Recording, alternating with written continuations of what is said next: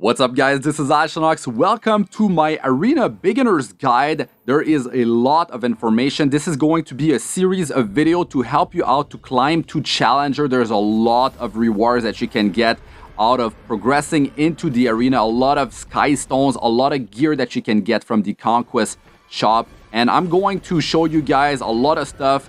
You might have to watch this video multiple times. Definitely stay tuned for my other videos, part of this series. Thanks a lot to Smilegate for sponsoring this video.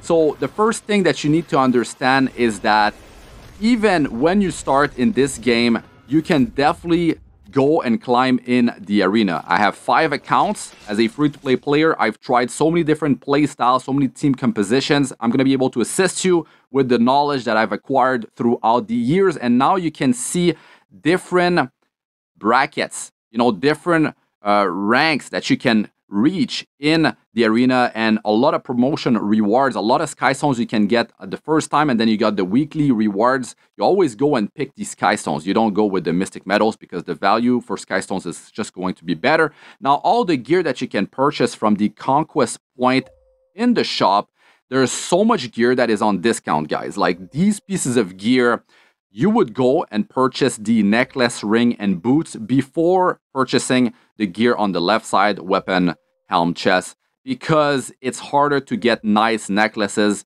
rings, and boots, right?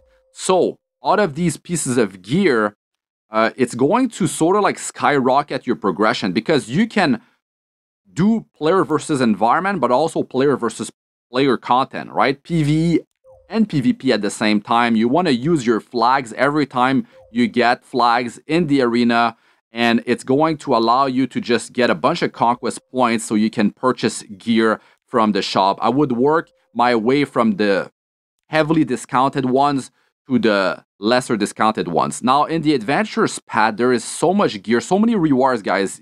They're showering us with rewards, especially on a new account. Here, you get a speed and critical hit set, item level 70. When you go in the Adventurers path and you do the missions for Free Spirits area, which is a definitely very powerful hero early on, she's fully skilled up. You get, the gear for her. You can put that gear on another hero, no problem, but that gear will definitely assist you so you can farm in the adventure, in the story, push your way in the depths of the abyss, clear in Labyrinth. And now we have the arena unlocked after going in the Zone 3, Savara, and clearing the stage 3-2. And you want to do your NPC challenge battles. You're going to get sky stones every time you do those. You're going to be getting Conquest point. You want to be fighting other players because those Conquest points are very precious. And of course, the weekly sky stones, the promotion sky stone rewards, it's going to help you to progress faster in the game. Here you can see from the combat guide section, all heroes and monsters belong to one of 5 elements. You got fire, you got earth, you got ice, and you got dark and light. So these elements are strong against another one, right? So fire is strong versus earth, earth is strong versus ice, and ice is strong versus fire. Light is strong versus dark, and dark is strong versus light. So when you know about element countering which element, it's going to help you out to build your team. Now, I just set my defense team. I'll go more in depth in a separate video, but you need to work with those elements. Don't go and build a team of the same element. You want to mix it up, right? So if you have damage dealers, let's say you got 2 damage dealers, right?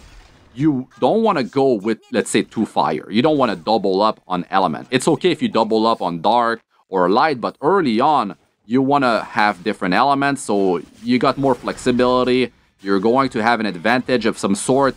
You're going to have more chances to have an advantage versus various teams if you mix the elements up, right? So I want to also talk about different heroes, which I really love. Heroes that are so powerful that can help you not only in player versus player content, but also, most importantly, in player versus environment.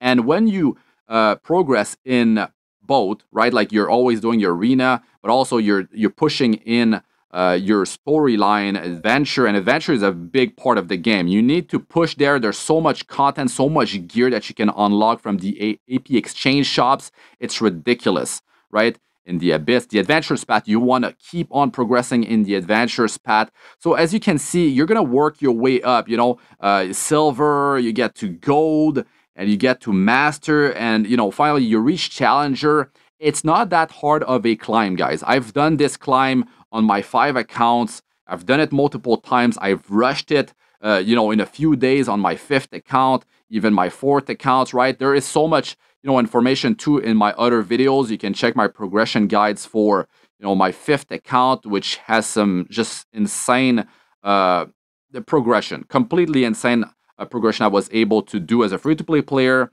And now they're giving you more rewards when you start the game, which is amazing. It's really amazing. And here is my favorite hero, Charlotte. This hero will stomp on the whole game, basically, in PvE and in PvP. Reroll of Light, just an amazing healer, reviver, angelic Montmorency, healer, cleanser, Violet, very powerful attack-based hero that just counter-attacks so often, so annoying.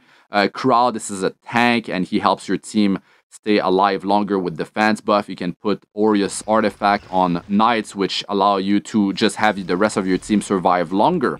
So here is a battle on my 5th account. So I'm going to be showing you guys battles on different accounts, running different playstyles. This is a playstyle where I don't have that much speed, right? What you want to do when you're running a team that's quite tanky, you know, a team that's tanky that can take a lot of damage, and then you eventually retaliate when it's your turn to go, and you just like start to take the enemy out one by one. Now the cool thing about a team like this is that you're able to, you know, you take all the damage that they're throwing at you, and then you stabilize, you heal your team up. Now it's your time to go, and you start to pick them apart, right? So what I like about this team is that you don't need to have speed. Like, speed is very hard to get, very hard to roll a high amount of. So as a starter, you know, a new player, right, going for like the setup that I have on my 5th account, like a Charlotte from the selective summon, and then you go with like Reroll of Light right here from the selector that you can pick one of the original 5-star Moonlight heroes in the game. Reroll of Light is just such a tremendous hero. She helps you so much, not only in PvP, but also in PvE content. You're going to be progressing in the story, Abyss. Like, she can help you in so many different places.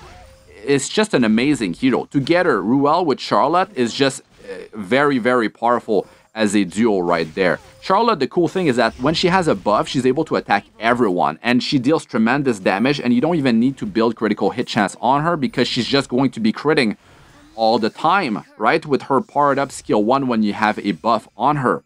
So you can have an immunity set on her, and she's gonna have, which means she's gonna have a buff on turn number 1 as soon as she gets into the battle, as soon as she gets her turn, which means you're gonna be able to just keep getting her charge attack to attack everyone. So that helps you a lot in all sorts of content, but also in PvP.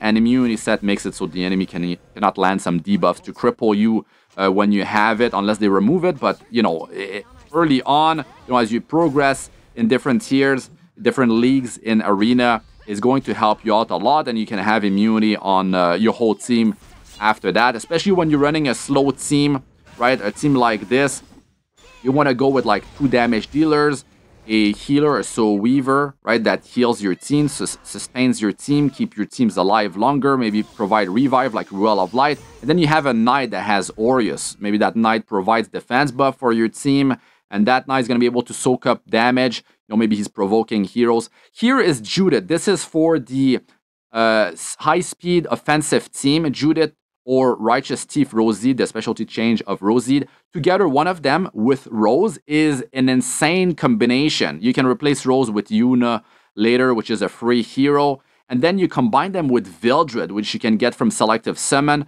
or, well, also with Arbiter Vildred from the Selector, the Moonlight Blessing. Original 5-star Moonlight hero, Arbiter Vildred. He goes down, he comes back to life, and he can attack everyone. His skill 3 is ready again. That hero will guarantee you to deal damage in so many different cases, and he will allow you to win so many battles. So if you prefer faster battles because waiting for the enemy to deal damage to you and then retaliate after that is not your style, then Arbiter Vildred, man, he's going to help you not only in PvP but also in PvE content. He looks amazing, a really cool hero. And he attacks fast too. Like there's no animation too, unless he goes down and comes back to life. But you know, you can clear in adventure faster. You know, Vildred with Arbiter Vildred together is pretty insane. Now Judith plus Rose together is a combo that you put your best speed on Judith and then you know, the second best speed on Rose, and together they're going to allow you the other two heroes in your team to follow up, which means that you're going to go first and deal damage to them. Politis is an amazing counter hero, and Celine. If you can get your hand on any of them or even both, count yourself lucky. They can help you in all sorts of playstyles. Destina, amazing healer that revives the whole team. Clans, push combativeness. Adventure, Ras, the specialty change of Ras. These are heroes for a tanky playstyle, counter-attack playstyle. Armin got buffed up. Martial artist Ken, original gangster, you know, OG since the game got released. This hero is not popular, but I just want to show this playstyle. You can wear counter sets on your heroes that you can farm from Banshee, but a hero like Martial artist Ken can just counter every time he receives a critical hit. Armin has counter attack built into her passive, and you can have Elbrus Ritual Sword 5-star artifact to trigger more chances for countering with skill 1. It attacks everyone. It's a charged up skill number 1 when she's counter attacking and it's not her turn, right? So she attacks everyone, and I wanted to show the power of this setup. Adventure Ras is here to help us to stay alive longer. He has Aureus on him, so damage is resurrected from the rest of the team to himself up to 20%.